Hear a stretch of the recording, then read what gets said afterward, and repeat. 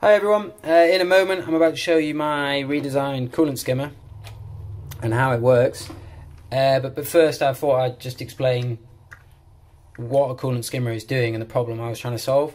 So this is the existing design from a company called Abanaki. There are different makes and this isn't a particularly good one, but even the good ones aren't really working that well. And a coolant skimmer is basically, it uses a kind of waterfall/vortex effect to get coolant and oil and debris which floats to the surface of the coolant out of the tank. You don't want it in your coolant, you want to get rid of it, but if you have a pump just sucking the coolant up and putting it through a filter, unless it's drawing from the surface, it's not gonna work. So instead what you have is the pump attached to something like this. So here's a pump. It's just a normal fish tank pump, and it basically attaches like that.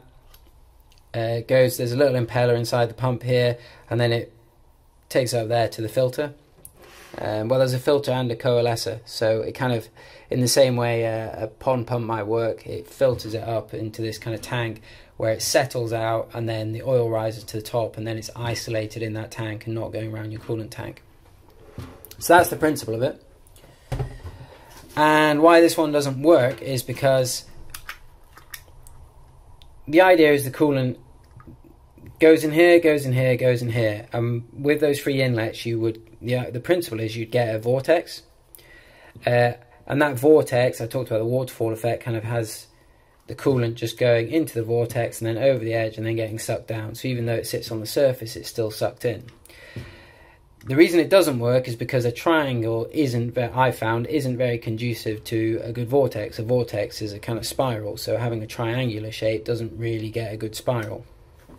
Even when it's all cleaned out, there's no oil in it, which oil is quite heavy, a liquid, so it's harder to get around, so you need quite a strong vortex to draw it down. So even when you've just put it in the tank, you don't get a strong vortex and it's struggling to get liquid off the surface.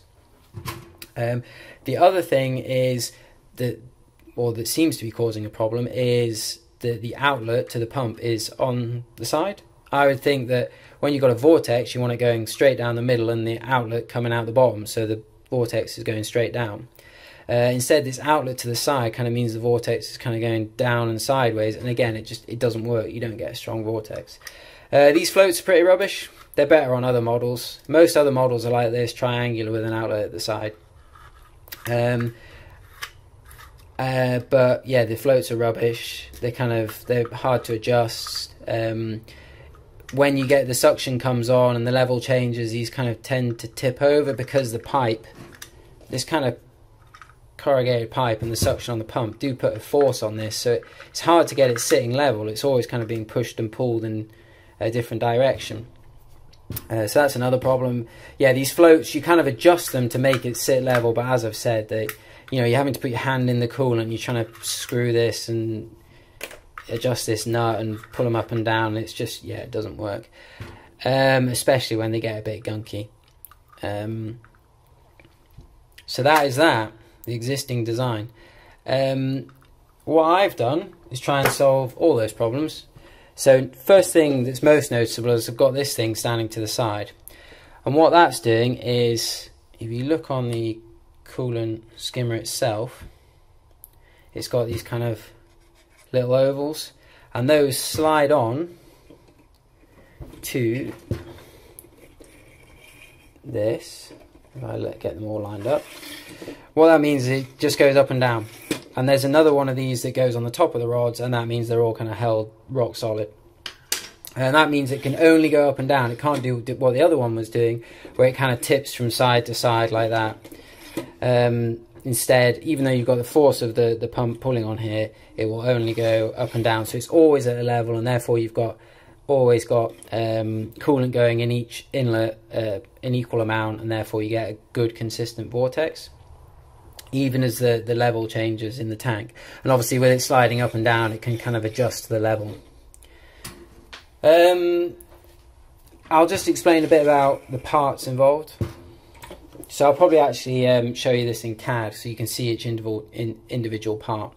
But what you've got is they're all 3D printed out of PLA plastic and then glued together. So you've got 1, 2, 3, 4 is this piece in the middle, then 5, 6, 7 of these floats on the edge, and then you've got the kind of things for the rods. So what's that, 8 and 9? Unless I've lost count then, but whatever, around just under 10 pieces or 10 pieces. And it works in a very similar way to the triangular version. So you've got 3 inlets. You can just see behind this float here, around the edge. It's a bit hard to see in grey plastic.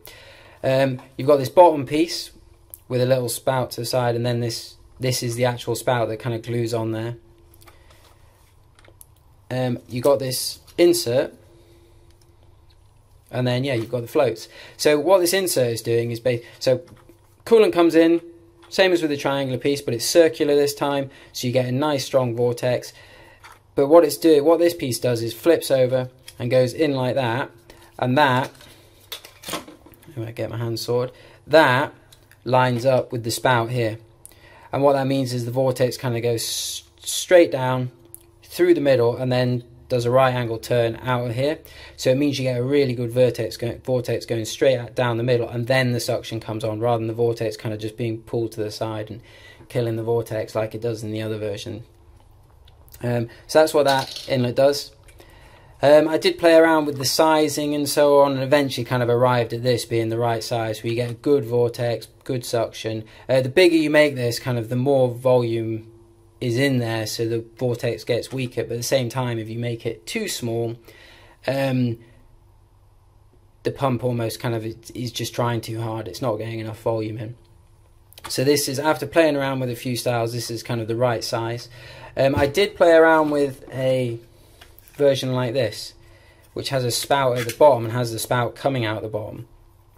But what I found was that actually it didn't go low enough in the tank, so when the level dropped, it kind of stopped there. So the coolant level would stop, and then it starts cavitating, which means it's kind of just sucking on air. And once a pump starts cavitating, it'll not stop cavitating until you turn it off and let the air come through, and then keep turning it on and off, and eventually that air does work its way out, and then it will work again. But it's it's not going to sort itself out, basically. I did try, because you do get, with a strong vortex, what you get is the air going down, getting taken down with it. So I did try fixing that, kind of using a spike. So you can see I just kind of put that in there like that.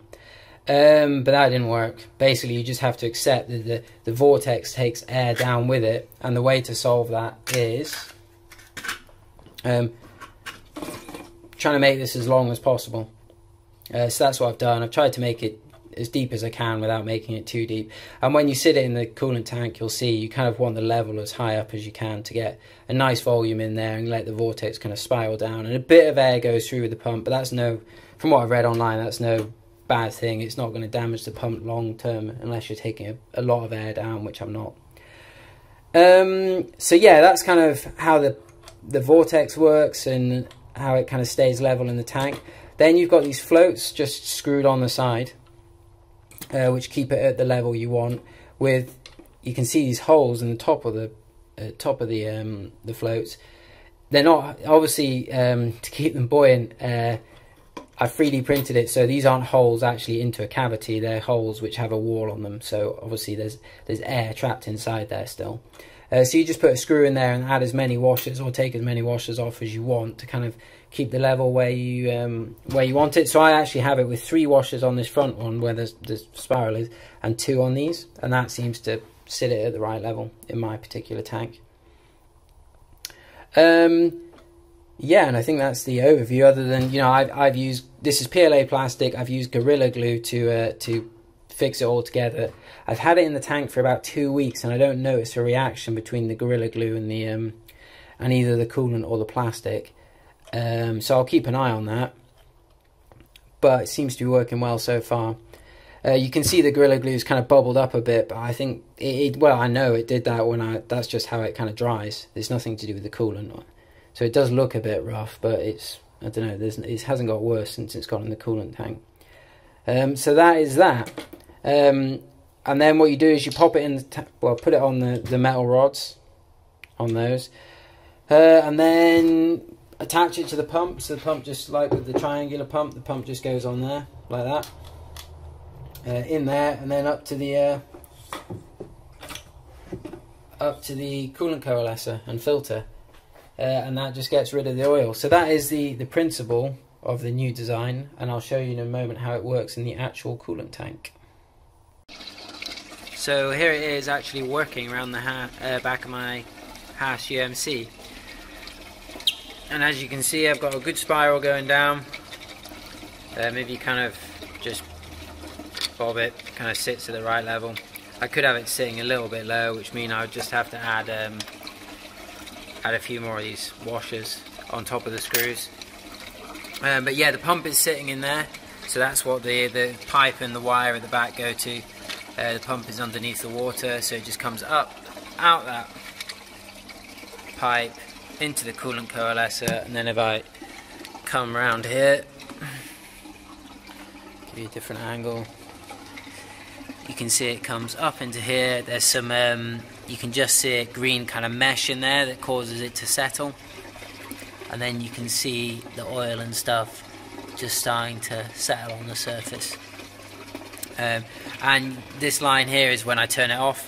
That's the kind of level it drops to. And that's why there's kind of gunk at that level. But yeah, it means basically on this side of the coalescer it settles, and then there's a tap. There's two sides to the coalescer. You can see the kind of line down the middle, and it comes through a little port here into this side, and then this side is much cleaner, and then it rises, kind of level rises, and then the outlet is on this side, where I just try and get a good angle on this. So it comes out, there's an outlet that actually goes right to the top, and it kind of waterfalls just over top. So again, only the stuff that rises to the very top will come over down into this pipe and then fall down back into the coolant tank. And I've just done that 3D printed thing that kind of slots into a hole, so just make sure if I knock it, it doesn't come out of the hole and start spraying coolant everywhere. So yeah, that is it working, and as you can see, it works quite happily. I mentioned I don't have a top on this bit of the coolant tank, so I can have these rods as long as I want. But you could cut those down, and they would fit under the coolant tank. But I've put it in that section of the coolant tank as well, because that's where the pumps actually draw the coolant from. So I want that bit to be as clean as possible. Ideally, you'd probably have one in each section of the tank, because on the Haas tank, what happens is it comes back through here. The chip conveyor on the UMC500 that I've got here is absolutely useless. Most of the chips just wash straight out of the bottom into this chip basket. And then I've put this kind of filter paper underneath to catch any fines. So if I lift that up, I've just cleaned the tank, so you can see it catching the fines there that go through this mesh. The mesh is quite good for catching the bigger chips. Goes through that, but you still get some stuff goes into the coolant tank and settles in there, but really you're drawing from in that section of the tank here, and what happens is there's kind of a hidden pipe under here that goes along, and then there's a little kind of hole between the two tanks, or that connects the two halves of the tanks, just down here, and that goes into this is the through spindle pump, and then that is the main pump. Yeah, so it's doing a pretty good job, and it's as you can see, the vortex is, I don't want to drop my phone here, the vortex is pretty darn good, so anything on the surface just gets sucked straight in. So yeah, that is the updated coolant skimmer. So this is the design file for the coolant skimmer intake. It's not the neatest design file because I've been playing around with various iterations of the design, but it's available if you want to. Just drop me an email or something and I'll forward it on to you, and you've at least got something to work with if you want to neaten up the design file yourself and so on, or just edit the design. Sorry, that's my compressor running in the background if you can hear that. So I'll run through each part. It's all designed to be 3D printed. I have a Creality CR10 3D printer, which is about 5 years old now. It prints fine on that, so if it prints okay with me, this all should print okay on whatever 3D printer you have. So if I just go for each individual part one at a time, this is the main body of the coolant intake. So it's designed to be printed this way up. I've done these little bridges here just to give it an extra bit of strength.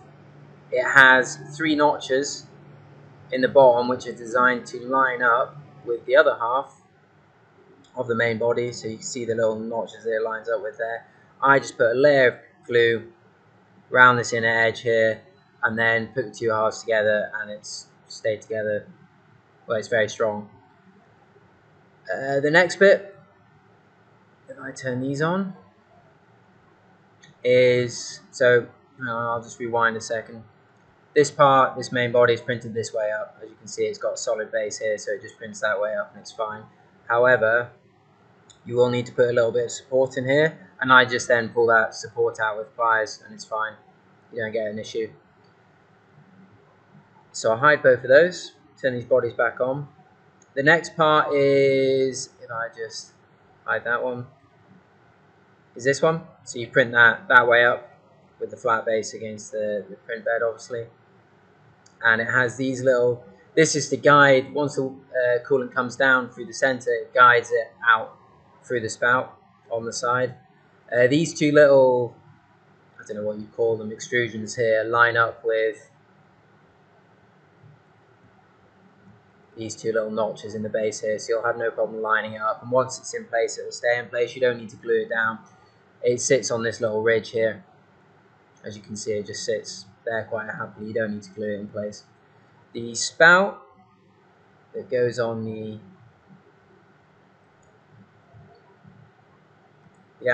outlet from this part is just printed standing up like that. As you can see, it's got a loft between this circular section and this square section, but it doesn't need any kind of support in there, and it doesn't actually need support under these little overhangs here. They're not big enough for it to cause it an issue, so you don't need any support there either. What you do to attach this is just put a thin layer of glue all around the inside and put it on. Don't use too much or else it'll start blocking the outlet here. But again, once that's in place, it glues together fine. Then you've got these floats. So you have 3 of these. I don't have 3 modeled up, but you can see how it works. You've got 1 there, 1 there, 1 there. They're attached to the main body. I drop it. Is that an M5? Yeah, so an M5 screw goes through there. Just put a nut underneath, tighten it, and it'll stay in place. You don't actually need to use both holes with 2 screws. I've done a section analysis just to show that this float is hollow, and I print it as being entirely hollow. The idea of it having this point on the end here is that when you flip it this way up and print it, you don't need any kind of support in the middle. Obviously, if it had a flat top, then you'd need support in the middle, and you're trying to get as much volume, so as much air trapped in there as possible to give you as much buoyancy as you can get. So you'll notice there's this little hole here. That's so you can put a screw, just stand it up in there. Again, what is that? So that'll be an M5 screw, just stands in there, and you can drop washers onto the screw and they'll stay in place because the screw holds them there, to add or remove weight. And that means, obviously, add more washers, then it weighs the float down, and that means this sinks in the coolant tank. So it's just to help you adjust it to get it sitting at the right level in the coolant tank. That's all that is. But as you can see, it's got solid wall all the way around. So I've had mine in the tank for a couple of weeks now, and I've not had any or noticed any water ingress into these floats. But if you do get that, all you need to do is just thicken these walls up here. I made them as thin as I could really get away with, so they printed faster. But yeah, if you're getting that problem, just thicken these walls up. Right, next we have, well, finally we have, I'll hide that section last again, these parts here. So these are, this is the base, and it's another version, so you just print 2 of these and put 1 on the top, 1 on the bottom, and this is where the rods go in. So they run up through these little, I don't know what you call them, little loops on the side of the skimmer intake, and they just mean it goes up and down without floating around the tank or twisting. So you print 2 of those. They're designed to use a 6mm rod and give every 3D printer is different, but on mine that gives a relatively tight fit. So you can still remove the rods once they're in; they're not jammed in, but they give a tight enough fit that it doesn't wobble everywhere. With hindsight, I probably would have made this base round.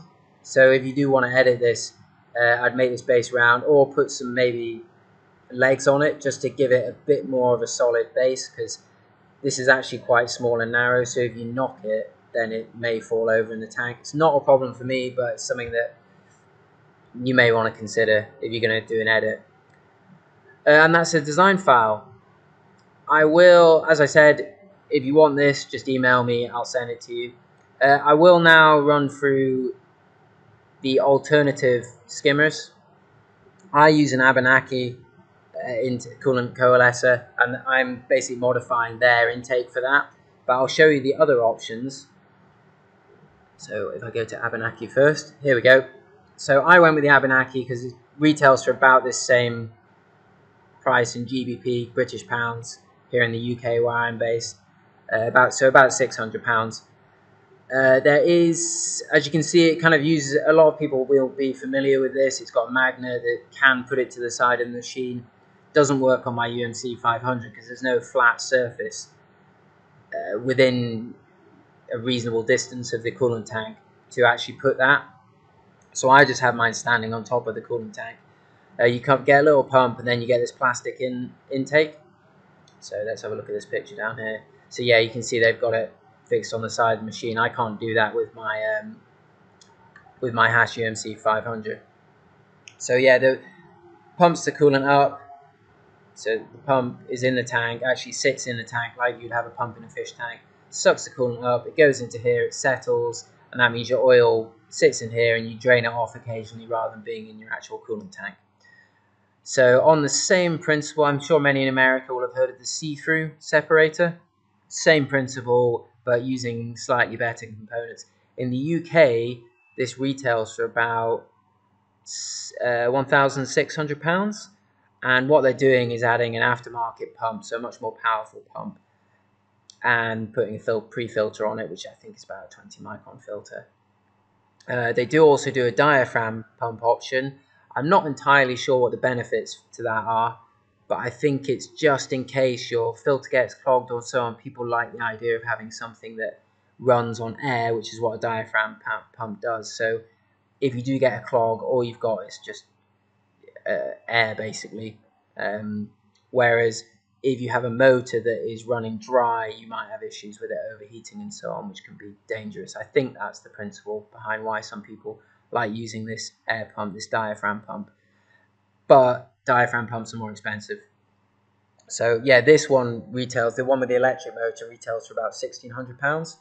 The diaphragm pump will be more, I can't remember how much, but same principle. This model, this see-through model, uses these metal in balls on the side of a triangular, whereas the Abanaki uses the plastic version there. The see-through uses this metal version, so it's slightly higher quality, but you get the same problem. You don't get much of a vortex. Finally, you've got the Keller, which I haven't heard much about. I just randomly read about it on a forum. You don't hear it mentioned much. But it's the same principle again. You've got a pump in the tank. It pumps coolant up through this filter, which then goes down. And the way they have it is this uses a diaphragm pump as well.